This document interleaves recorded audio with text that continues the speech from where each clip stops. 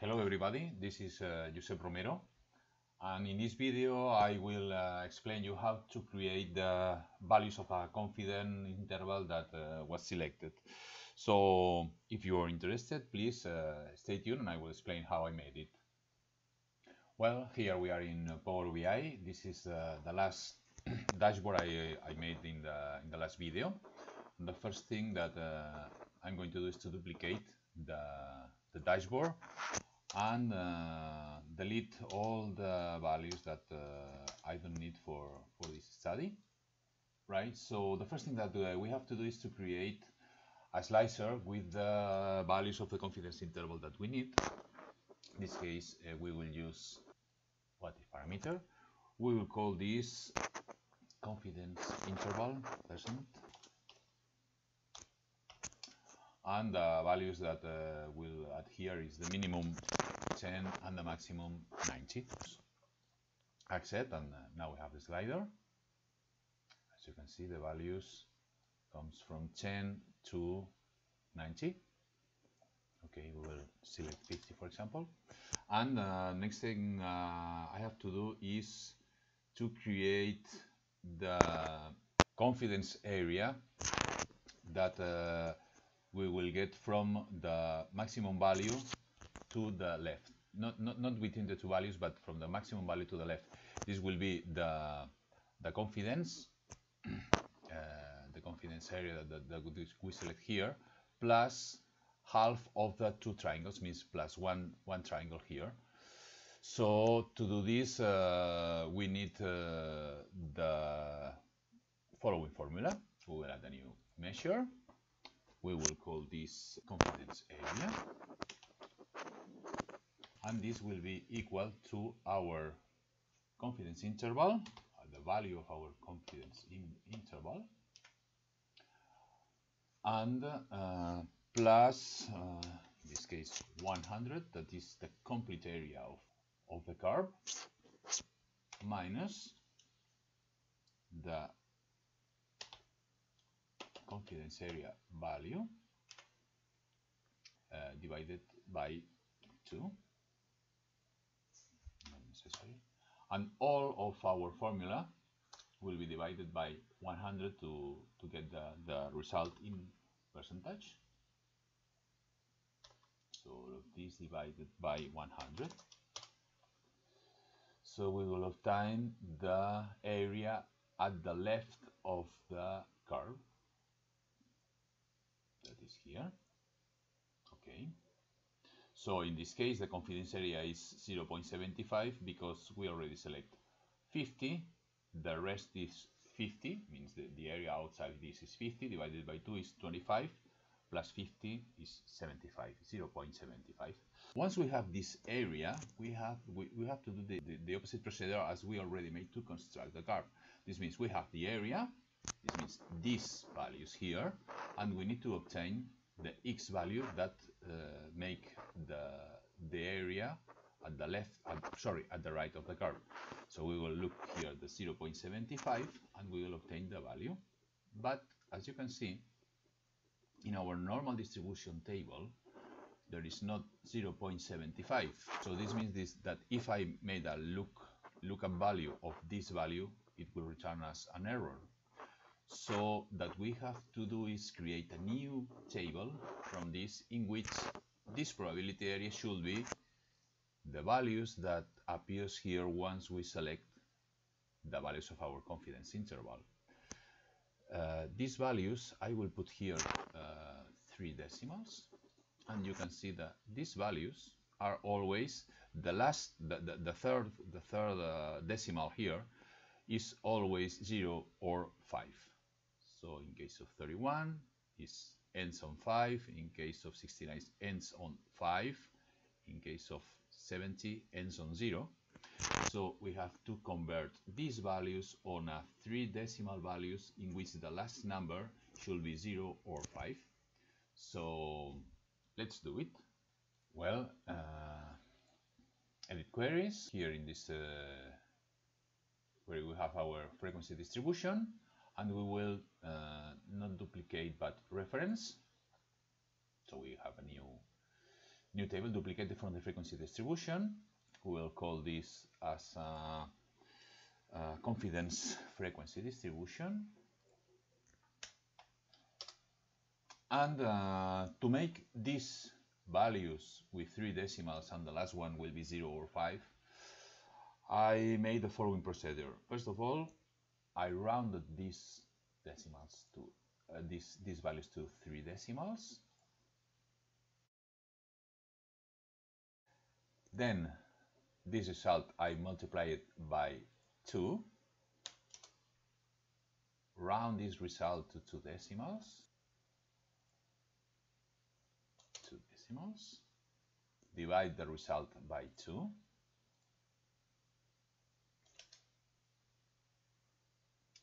And as you can see now, we have exactly our goal. 0.500, 505, 510, 510. But as you can see, we have some results that are exactly the same as this one. 0.51 is duplicated here. So the next step is to group by this column, and the new column that we will call set average will be the average of the column of x value, this one. Okay, here it is, 0.25 with the set average. So we have all that we need. The only thing that I will make is reorder the columns, and then this probability area will be renamed to rounded, for example, rounded area. Well, then close and apply.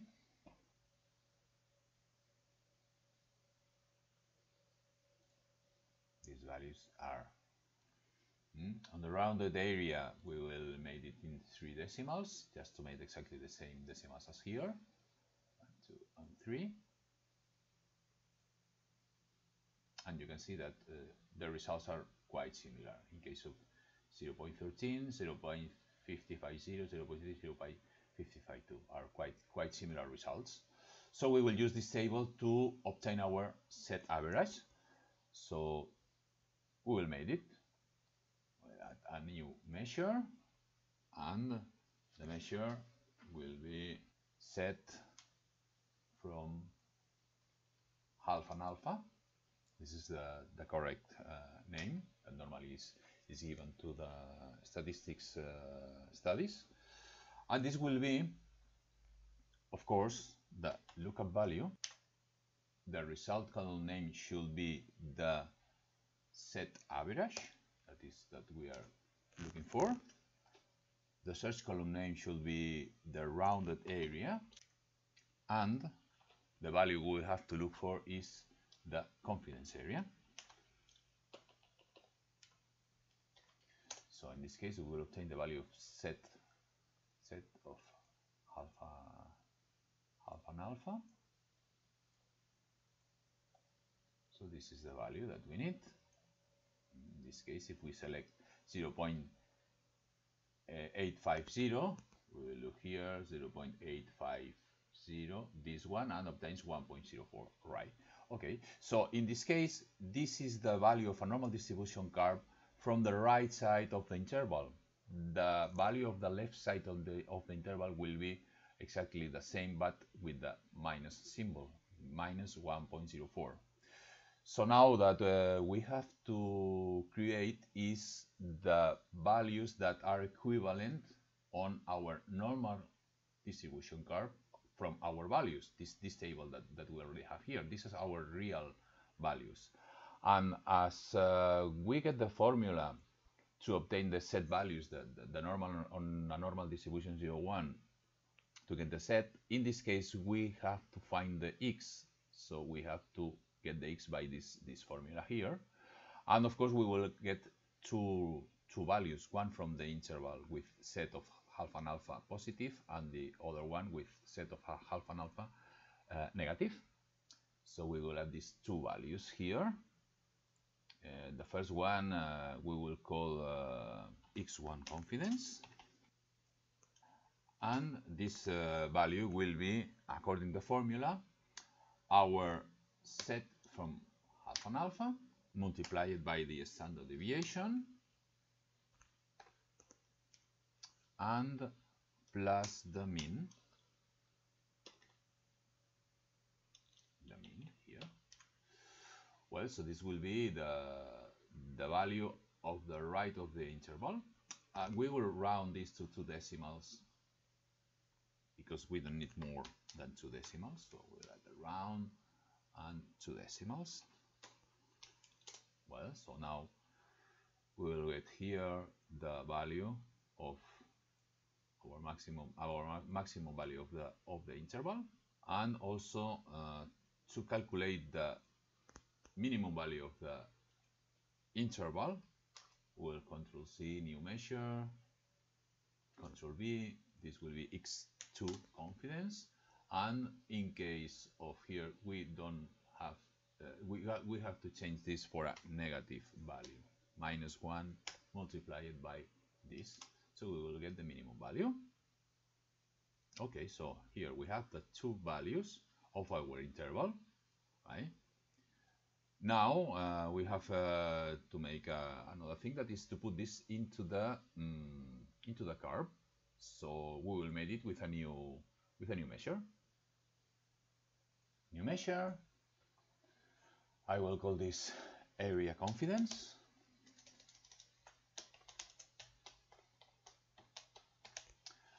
And as we have two values, we need that our shadow area will be between these two values.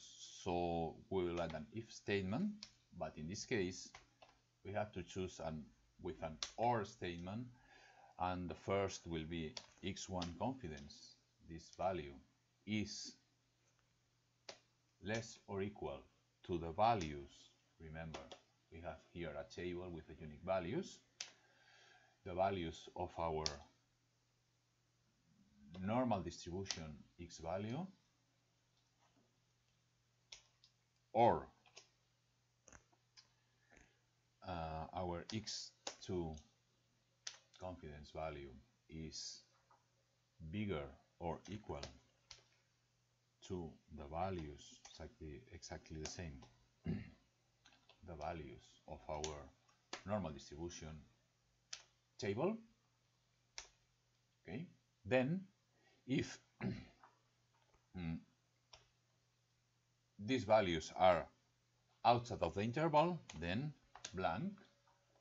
So I selected the values to be out of the interval, and if not, this means inside the interval, then we have to return the f from x, means the value of the curve, this one, right? So the only thing that we have to do is to select our curve, make a little bit bigger, and in this we have to add the line values. We don't need the probability area. So now we have the shadow of our values. It means in case of I need the values of a probability interval of 35, our values will be between 187 and 225. If we choose 68%, you can see that our values are quite close to x plus minus 1 sigma, as it should be. As you know, around the 68% of the values are the x plus or minus the standard deviation. The final thing that we can do is to create a new measure to present here the results of our values. We'll call this, for example, interval of confidence result, and just copy and paste from the formula I already have. In this case, I have to change this for the confidence interval, the value of the confidence interval, this one, right? So here we can present our result